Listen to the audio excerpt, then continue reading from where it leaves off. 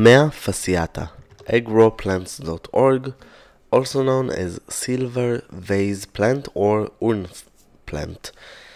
So before we start, don't forget to subscribe, and if you would like to grow this plant, there is a link below, link in the right top side, and if you purchase it, this is donation for this channel. So this Hibiscus bromelades, it's perennial evergreen and used as ornamental plant for the leaves, as you can see, and for the flowers and the brackets. Can be used as a cut flower. A lot of time people grow it as an annual, as a bouquet. They just buy it as a bouquet. They just make it, you just buy it with the flowers and with the brackets, and you just let it bloom. When it dies the flowers, they just throw it away. So as a bouquet, live plants bouquet. It can grow in variety of climate. Let's say that mostly it's a tropic, but with the right care, even subtropic and Mediterranean. Usually it's grown as an indoor plant, as a house plant. Growing hardiness can be from 11 plus, and with the right overwinter care, and it's highly not recommendable to do it, 10B. The leaves color green can be with white or yellow stripes, dots. The leaves grow in rosette structure, except the flowers are purple, and the flowers are small. The brackets are what you see is flowers create a spear shape in pink to purple colors. So how to grow it? So it requires well-drained soil, moist soil. Better to grow it above 7 Celsius. 7 Celsius, it's something like it's 44 Fahrenheit. Except this, better to use purified water or rainwater. Soil should be something light and inertic, because in the nature those plants are mostly air plants, live on the rocks or crocks, crock of a tree, air roots, and in the tropical forest with a big amount of rain that keeps the plant in humidity all the time, because there is high humidity. But be aware that most of the water never stay on the same spot. They just go down, and there is always water, so it's never dry, but it's not sit in a puddle usually. So you can start to grow it by seeds, that it's highly not recommend. Plant or daughter plants. Daughter plants, it's an easy way to separate them. You just separate it from the mother plants,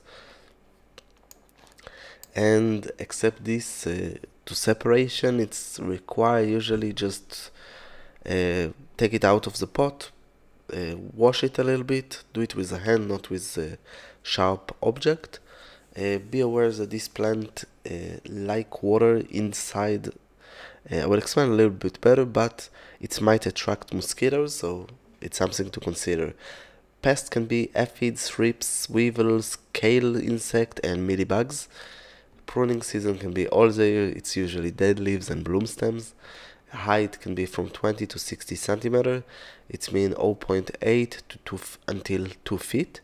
In the right condition, it's a medium growing speed, but can be very slowly, especially if the plant is young.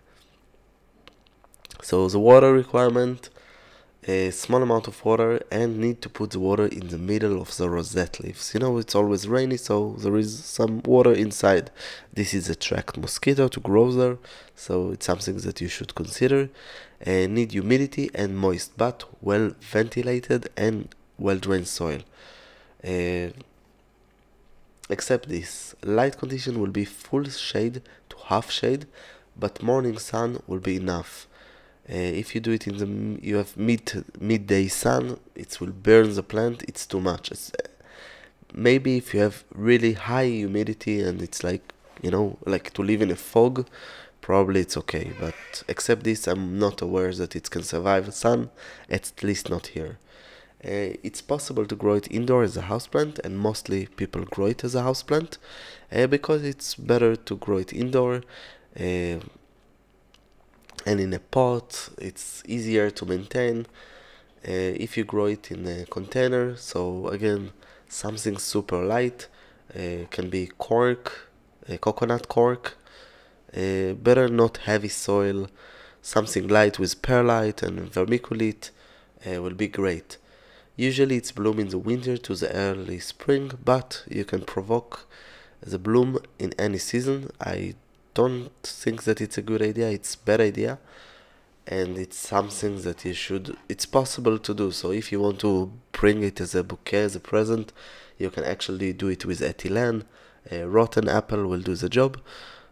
So it's something that it's not a problem, but it's not affect well on the plant, so I think it's a bad idea. So after explaining, it sounds really awful to grow this plant. It's actually not really hard. You just put some water, fertilizer like a few times a year, and usually you finish all the cares that you need. Of course, to cut, prune some dead leaves and bloom stem, this is okay. And if it doesn't bloom, it means that you do something wrong.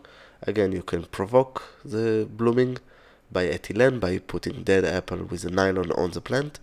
But except this, usually it will bloom when it will arrive to the right condition. That's all from growplants.org. Don't forget to subscribe, visit our website, and of course, if you have any question, just ask. You have here links about more videos, some lists, subscribe, and of course purchase a plant, and this is donation for our channel. I hope you enjoy and come visit us again.